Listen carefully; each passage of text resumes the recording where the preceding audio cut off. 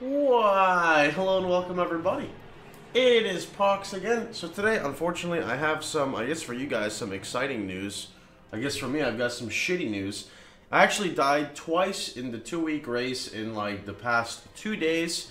I was actually really frustrated with both of these deaths, which is really odd because normally I'll be quite like serious. I don't really mind that much. It's just like, oh well, I'll just reroll again. I think it's because it was such a short-term race. It just really triggered me. I also was upset with my own mistakes because I obviously butchered this really badly. Rather than just running a dowsing flask and removing my RF, I always just try to brute force through Labyrinth because I think to myself, I dislike Labyrinth so much, and I know a bunch of other people do, that maybe one day they'll change it, but I realize that's a silly way to think, and that's my own mistake. You know, I can't blame them for any of this, so unfortunately I died top 7, top 8 on the ladder doing an Uberlab trial there. Character was going fucking phenomenal. We were climbing like crazy. It was so much fun because, you know, in this league with Mayhem, there's just shit, or sorry, in this 2-week race, there's just shit everywhere. You know, 20 additional strong boxes, 10 additional breaches, 20 tormented spirits. There's just so many things all over the place, which is really cool. So I told myself, you know what? I can't quit there. So I made another character. And I made it literally within like 20 hours I made it. And I got back to where I was because I needed a little break. And this is the character that you see here. And I just hit level 70, so I was 5 levels to go before I transitioned. And I made a mistake of doing breaches in an indoor area, which you can see is this. And this guy shot a orb at me, and it like hit just perfectly. And I kept getting essentially stun locked out of it. And, well, yeah. That death was kind of to a fail logout slash not having a logout macro, but it's okay. There you can see, that's my, my angry looking face. I almost wanted to like cry, dude. I was like, are you serious? You can see here. Let me see. Can you see the face? Look. It's almost like I'm crying, dude. It's like I shed more tears for video games than real life women.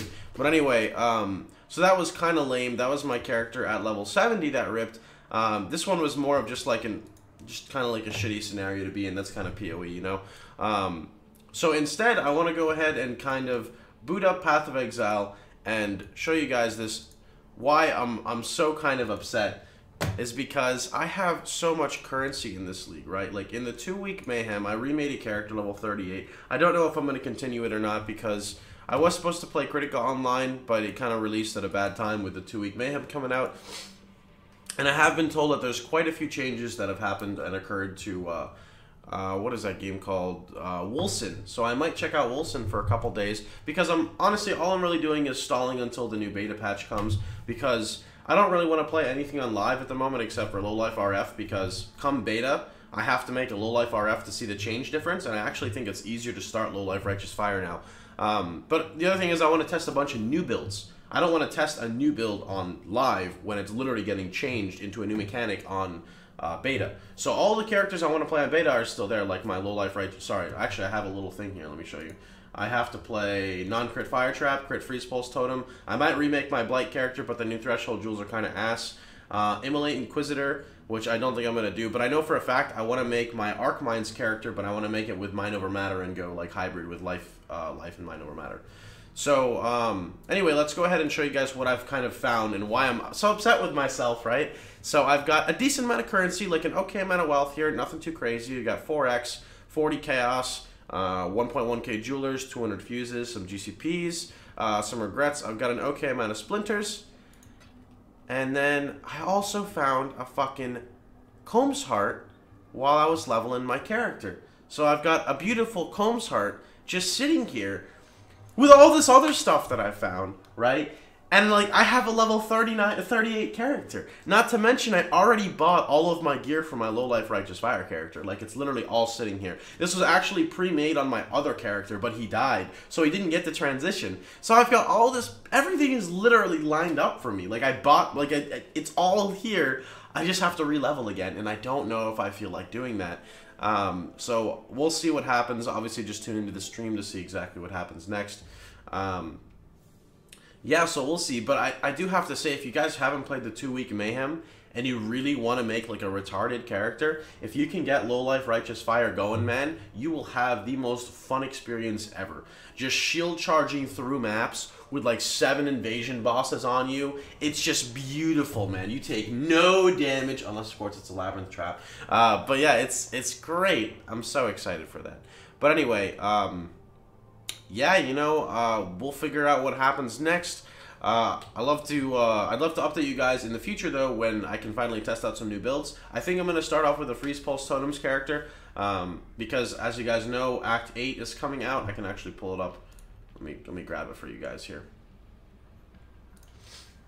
Act 8 is coming out with the new labyrinths. Well, not the new labyrinths, but the other labyrinths. So later in this week, we'll be deploying Act 8 in the beta realm. So it is currently Wednesday here, so it's coming in a couple days. This update should also include a character wipe so that we can obtain new data about character progression in the upcoming expansion. Naturally, Act 8 includes many new bosses and areas to explore. While we eagerly await the update, here's a preview of one of the new areas. So I'm just going to show you guys the Harbor Bridge as well, if you guys are curious for that.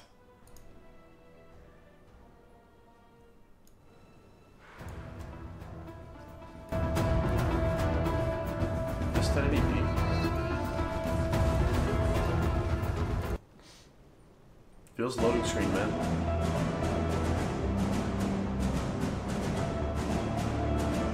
These like the 4 bosses you have to fight or something?